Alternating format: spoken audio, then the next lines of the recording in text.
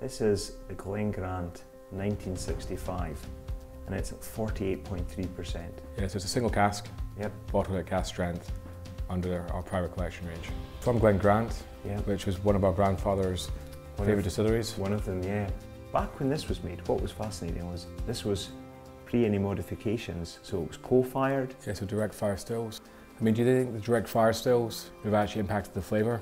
I just think it would have brought a little bit more weight. We maybe have seen post-73. But this whiskey is obviously 54 years old in a refill sherry hogshead, so the colour is a little bit lighter than other whiskies of the same age profile. But the colour is beautiful. It's a really good proper gold, and it's glowing and shining brightly. There's a little bit of a lemon edge, a little bit of lemon notes. There's a freshness. Is it? It's menthol. It's almost touched eucalyptus rather. Yeah, I can go with that. It's a very lovely weight of whiskey. Yeah. It's very mellow, very easy. You know, my first thought on the nose was, hey, I'm going to need to put water in this. But you don't really need water on the palate for it.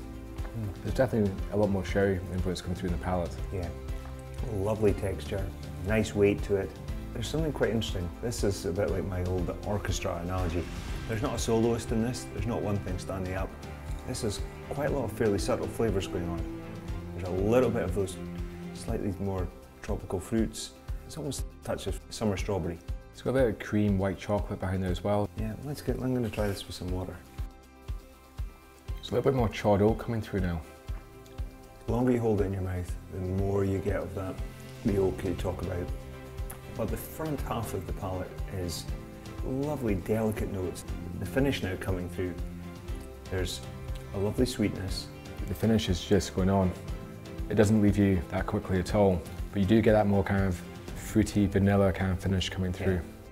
Glen Grant, 1965, 54 years old, bottled under our private collection. 54-year-old. Nah, you wouldn't believe it. What a lovely, lovely dram. It's stunning. Well, Slange. Flange.